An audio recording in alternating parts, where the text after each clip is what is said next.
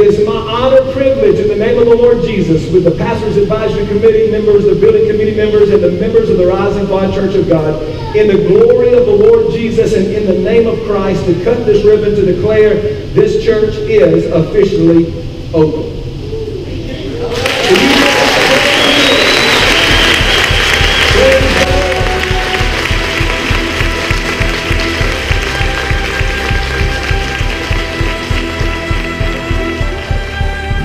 So welcome to your new home, Rising Fawn. Welcome to your new home.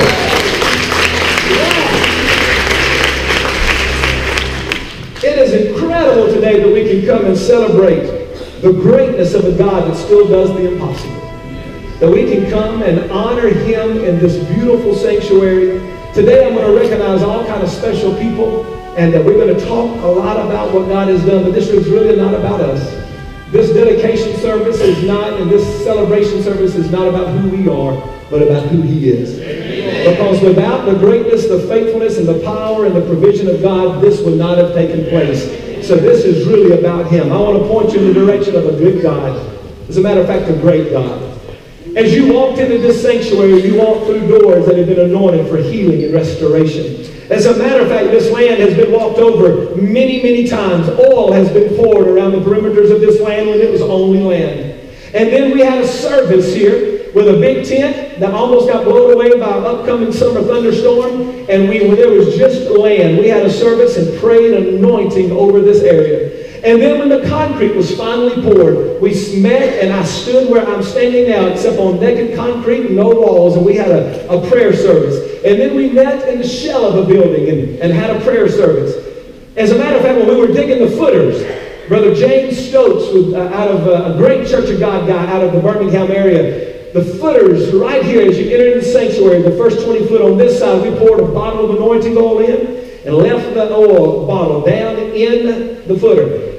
We prayed, had a ceremony, and we prayed for the healing, the anointing for healing of the people who walked through the doors. On this side, we had a bottle of wine. We broke the bottle of wine, and we poured that wine into that footer, and left the broken glass into that footer for the spirit of restoration, because you cannot be restored until you realize you are broken. So we have anointed this area. So when you walk through the doors, you're walking through the anointing of healing and restoration. And I am praying today in the name of the King of Kings that the anointing that has been prayed about will be released into this church and into this community, into this county, and into this region in the name of the Lord Jesus. God, today I declare that the anointing be released in this area. In Jesus' name. I want to share this story of our church. I remember as our church started growing and I realized it was time to build. I remember calling the state office and meeting with people who are no longer there. And not a former bishop, because Dr. Baker fed lots into our church and lots into this pastor. But it was another office leader there at the time. And he said, I tell you what, I'm going to hook you up with a building advisor and a builder. And we're going to come down. And we drove all around. And he drove up in a brand new sleek Jaguar, costing probably $100,000. It didn't belong to the church leader, it belonged to the builder. And I thought, man, if you just would give me money. I was a little intimidated, I was a little nervous, to be honest, but I was so overwhelmed with excitement. We drove at that time to several plots of land that I had picked out to build the sanctuary in. We finally drove up into what was a makeshift sanctuary of the driveway here. And as the builder, the church builder, was checking his stocks on his iPad, he glanced up and glanced down, and I thought, he's not going to tell me anything. He finally says, this is the place you should build. And we went back to the little old church, and he told me two things. Number one, he says, you need to build and leave this old building. As a matter of fact, he said, even if you were not growing, I would tell you to get out of this old building, because there's no parking, and the attractiveness of this building, as ugly as it is, will never bring people into your church. Move and move now. Can I just say that I prayed and I told the church about this that day, and we have prayed against the sightly eyesore and the lack of parking, that it would never hinder church growth. And do you know, the longer we stayed in that building, the more cars lined the highways and the more people pulled up into that place and shoved in 4 cars deep to hear the Word of God preached. We messed up every church growth statistic ever known to man. But then the second thing he said was this: how much money do you plan on borrowing? And I said, oh, I'm not going to borrow. We were doing it debt-free. I was this energetic, excited young man. And he paused and went, maybe with the most enthusiastic energy that he had possessed that day, he said this: that's impossible. I said, no, sir. We're not going to borrow the money. God will supply it. He said with his big city attitude, and this is a direct quote, I won't ever forget it: in a community like this, and in a church like this, you will never be able to build the sanctuary you want debt-free. You better come up with a plan. Should have invited him to this service. I got out of the car feeling so rejected and so broken. I was walking back to my office underneath the stairs of the parsonage. And a pastor friend at that time, another leader in the church, called me. He was so excited about the building, and he said this: when you decide to borrow the money, you talk to this banker at the Bank of Dade. My already fragile heart from talking to the people from Atlanta broke even more. I never made it to my office, and I turned and went to the altars, and I laid before the Lord. I said, oh God, am I wrong? Can we not build a church in this community debt-free? I prayed that day and encouraged myself in the Lord, and I was searching for answers, and the power of the Holy Ghost fell on me standing by the front aisle. That was before the stage was ripped out. I was standing there, and I heard, if I've ever heard the voice of the Lord speaking to me and through me, was that day. The power of the Holy Ghost fell, and out of the bottom of my spirit came every scripture on faith. Scriptures I didn't even know that I knew began to come out of my mouth declaring the possibility. I remember, I knew that day that God was speaking to me. I remember saying, oh my Lord, out of my spirit, you're a God of provision. And I know that day God had a plan to get glory from this building. The few people that were here, when we announced the plan, I made this statement: I want this to be a church that the people of Rising Fawn point a finger at going, look what God did, because there's no way that church can build that sanctuary debt-free.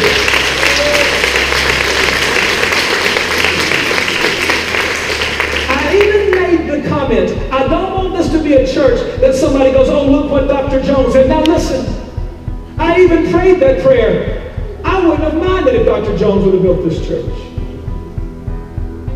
But the whole time I knew that I wanted this to be a reflection of God. And I still want this house to be a place that is not focused on what we have done, but that is focused on a God that has all power and a God that can. This dedication service is not about us. It's not about me. It's about a but God experience. I was told that day in the back of the sleek Jaguar, sitting on the plush leather seats, that it was impossible. But that day I had a but God experience, and I stand here today preaching the first sermon in this pulpit. Debt-free, $320,000 later. Don't tell me God can do it. Let me just pull the curtain back and amaze you a little bit. That day in the altars, the Lord led me to a scripture. I was not studying this.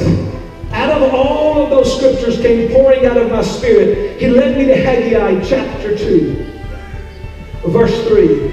Who is left among you that saw this house in her first war?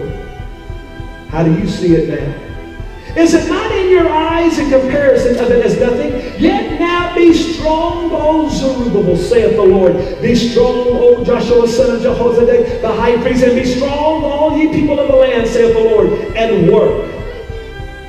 For I am with you, saith the Lord of hosts, according to the word that I have committed with you when you came out of Egypt, so my spirit remains among you. Fear ye not. For thus saith the Lord of hosts, yet once it was a little while, and I will shake the heavens and the earth, and the sea and the dry land. I will shake all the nations, and the desire of all the nations shall come. I will fill this house with glory, saith the Lord of hosts. The silver is mine, the gold is mine, saith the Lord of hosts. The glory of this latter house shall be greater than the glory of the former house, saith the Lord of hosts. And in this place will I give peace, saith the Lord. I knew that day that God had spoken a prophetic word from the prophets of old over Rising Fawn. So we started. I would not advise any visiting preachers to do what I'm about to share you. When we started this building fund, we didn't have $100,000 in the bank. When we started this building, we didn't have a pile of money to go forward. As a matter of fact, we had nothing. Zero. I once asked Sister Diane, why has this church never had a building fund? And her comment was, we never thought we would need it. But God. And this is about to scare you. At no time in this building project did we have $100,000 in the bank. The most we ever had was a time we had to write a check for $66,000 to be able to give to the metal building man. We'd have a need and we'd pray and we'd work. We'd have a need and we'd pray and we would work. And God would supply the need. We ran out of money several times. And then I remember one night my wife came to me and kind of spoke a word of encouragement. Then I spoke it over the church that if we would only remain faithful, the oil would never run out and the flour would never diminish. We'd get down to the bottom of the barrel and here comes some more money. Here came some more oil. Here came some more stuff. Listen, can I tell you something? We've had a but God experience since we started this building process. When we chose this land, we researched and found out some timber company owned the land. I prayed and I called about buying it. The lady says, we don't usually, that land's not for sale, but I'll come down and meet with you. Some very nice lady came down and we walked around this land and she says, not for sale, and I don't usually break up the church. This land is 25 acres here. We don't break it up. And I said, man, we don't have the money to buy 25 acres. I called a friend of the church and I said, hey, listen, I may need some help. We don't need 25 acres. We'd love to have 25 acres, but we can't afford that. And he says, I tell you what, I'll buy it and then I'll sell you the however many acres you want. And I said, that's a good deal. But the lady called me back 2 days later and said this, we don't usually break up our land, but for your church, I'll sell you 1 acre, or I'll sell you 10 acres, or I'll sell you all the acres. But God. We didn't have the money, so we raised it, sold barbecue plates, and paid cash for it.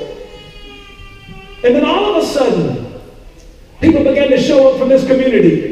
And Frank Wallen donated all kind of stuff, and Papa Jack donated all kind of stuff. We had men running equipment that I couldn't beg to come to church because they duck their heads and walk away. But every morning they were out here spreading this dirt. It would have cost us about $50,000 or $60,000 in this land to get this land up to par and banks ripped down. But you know what? We had a but God experience, and all we paid for was the diesel fuel to go inside the machines. But God. And then I had a lot of people say this, how in the world did y'all buy that land? I've been trying to buy this land for 40 years and they would never sell it to me. I said, because God was saving this land for this church to be built to reach this community in the name of Jesus Christ. That's God. So we ran out of money. We sold the parsonage. And then we ran out of money again. And we sold the old sanctuary. And let me tell you, both sales of the sanctuary and the parsonage were cash sales, quick close. We had a but God experience, and we got all of that money and invested it in here. Don't tell me I serve a God that can provide all of my needs according to Christ Jesus. We've worked, and we've worked. The electrician who donated all of his time said it would have cost about $60,000 for the electrical in this building. And all we paid for was supplies, but God. All the framing, all the plumbing, all the electrical, all the painting, all the trim work, all the floor work, donated, but God. With man, this is impossible. But with God, there is nothing impossible. You may be in a bad place in your life. Can I just speak a word over you real fast? God is not dead in your life. You may go in through a time, listen, and this is not about this metal building. It's not about the stained concrete floors or the beautiful judges panels Marvin Spurgeon built. Here's what it's about. In your life, this is not about this church, but about the example of this church. And this church is living proof that no matter how bad your life is, God can come through in the nick of time to get you out of your pit, out of your despair. Don't you give up on a God that is able to do the impossible. Give him praise in this house.